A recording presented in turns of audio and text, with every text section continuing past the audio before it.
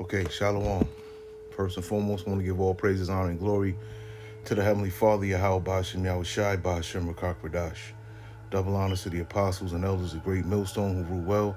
Peace and salutations to the elect, and much respect to the brothers pushing this word in the four corners of the globe. And Shalom to you few sisters out there that's listening and learning and doing the right thing. It's Brother Ariyah coming at you with a quick cut here. And I made this video earlier, but there was no sound to it. So Salakia to all of you that watched it. Okay. I got to do better. Got to, at least check the video before I put it out. So that was my fault. I apologize for that. Okay. But I came across this this article here, and it's like a video about it too. And I'm gonna go to the video. I'm not gonna play it though, because I don't want to get a copyright strike. Okay, but you'll see, how I'll do the video when we come to it, right? But I just want to get right into it. It says world's first anti-hypersonic system. China says it is ready with an AI-powered defense against Mach 5 missiles. Okay, and it says while Beijing has repeatedly demonstrated its hypersonic offensive capabilities, it is now time for a Chinese defense system against hypersonic missiles. Chinese military researchers claim to have developed artificial intelligence technology that can predict the trajectory of a hypersonic glide missile as it approaches a target at speeds exceeding 5 times that of sound. South China Morning Post reported. A rocket is used to launch a hypersonic glide vehicle to hit a target.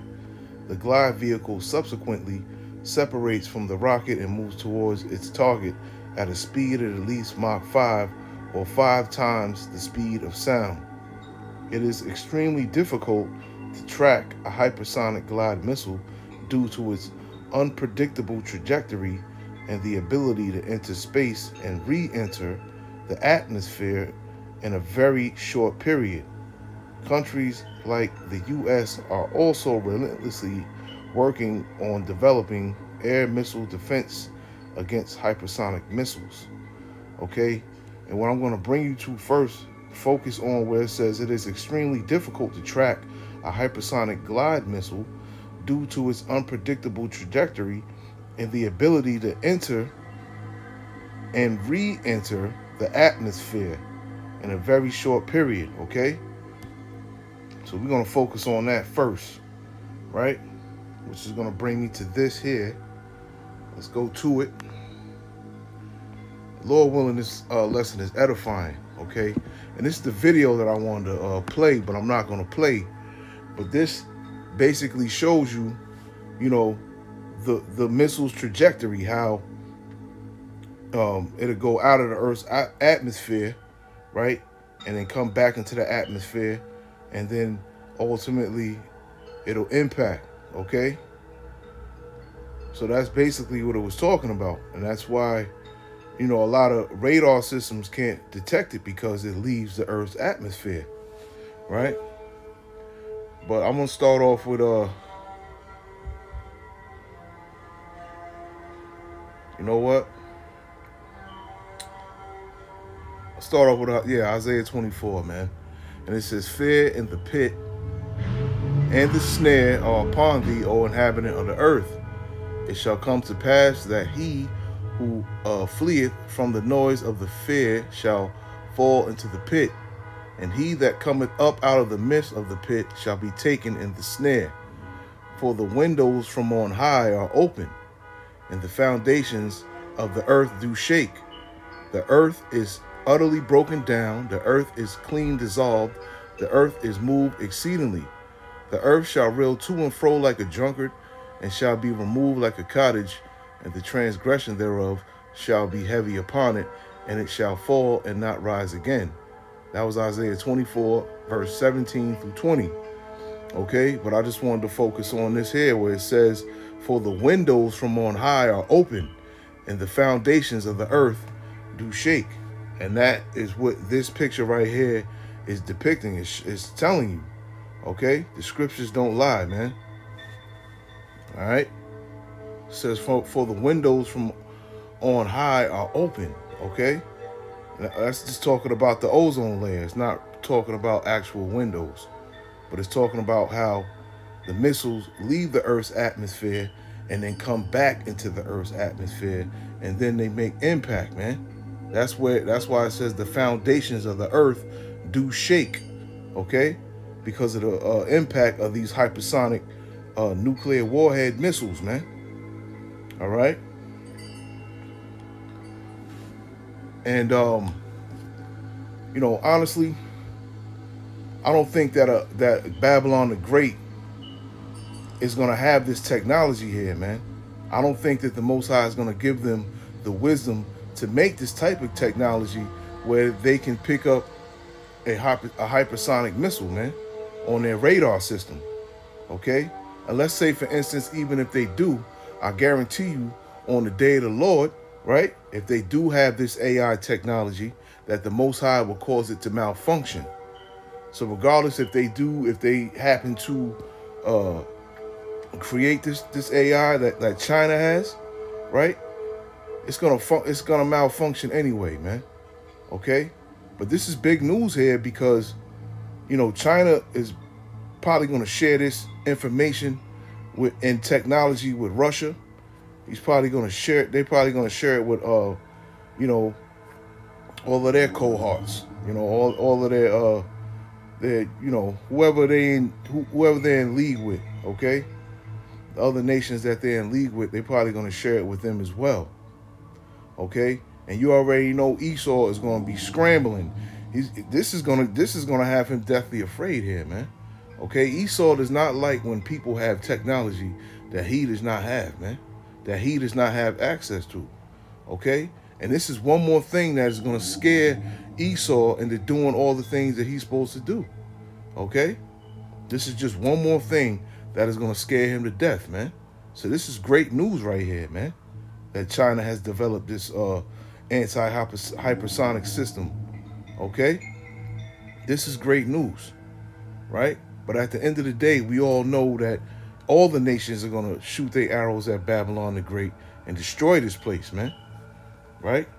Matter of fact, let's get that real quick, man. That's Jeremiah 50. Yeah, let's get Jeremiah 50 real quick. And 14 and 15, put yourselves in array against Babylon round about, all ye that bend the bow, shoot at her, spare no arrows, for she hath sinned against the Lord Yahweh Ba'ashem Yahushai. Shout against her round about, she hath given her hand, her foundations are fallen, her walls are thrown down, for it is the vengeance of the Lord. Take vengeance upon her, as she hath done, do unto her, man. Okay, and this is exactly what all of these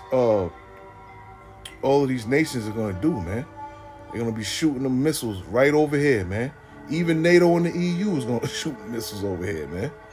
Everyone, the Lord is gonna put the spirit on everyone to destroy this place, man. This is why this place is gonna be a desolate wilderness, man. Okay, a straight up desert, man, for desert animals, right?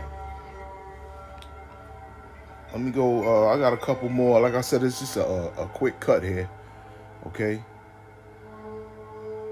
Let's go to,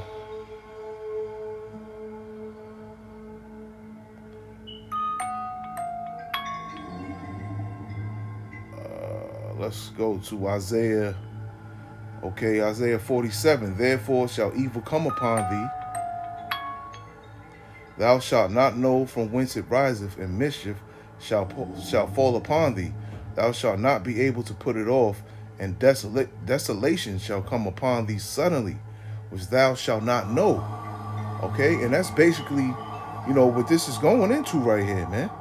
Since Babylon the Great, you know, more than likely will not have this this technology here, right? And desolation shall come upon thee suddenly, which thou shalt not know. Okay? So no one's gonna know when it's coming, man. All right? Why? Because they don't have this technology, man. You know, it says the Lord will come as a thief in the night. Let me I'm gonna get that, okay? And it says, this is 1 Thessalonians chapter 5, 2 through 4. But ye yourselves know perfectly that the day of the Lord so cometh as a thief in the night. For when they shall say peace and safety, then sudden destruction cometh upon them, as travail upon a woman with child, and they shall not escape. But ye brethren are not in darkness, that that day should overtake you as a thief, right? Because we know it's coming. We know what this place's end is, man. No one else knows, though, and no one else cares. And when we happen to tell people of the world, they look at us like we crazy anyway, because they think that this place is going to keep running forever, man. Okay? They can't fathom in their mind that this place is about to be utterly destroyed, man. Beaten to powder. Okay? They can't understand it, right? They can't see it. You know? They love the place of their captivity. You know, they love it here, man. I only speak of, the Israelites, man, 2/3. I don't really care about the other nations in Esau, We know their end, man. Okay? Eradication and slavery, man. Hardcore bondage. All right? But this place is definitely about to be destroyed, man. You can see the Spirit of the Lord is working on these other nations, building them up, right? And he's working all over the place, man. His works are all over, man. And we're seeing the works of the Lord, man. Okay? And he's ramping things up. Things are heating up. And it's really about to pop off out here, man. It's really about to pop off. I think I got one more, man.